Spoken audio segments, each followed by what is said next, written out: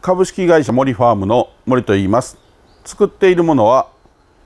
米、麦、大豆、あとは菜種です。この仕事を始めたきっかけは、高齢者になってきて田んぼがいっぱい作る人がいなくて地域が困っているので始めました。この仕事をしていてよかったことは、やっぱ食べてもらった人から美味しかったとか、田んぼを作ってもらえて助かっとるとか言われることです。大変だったことはやっぱり天気仕事で、ここ最近の異常気象で雨が多かったり干ばつが多かったりで、そういうのが一番大変です。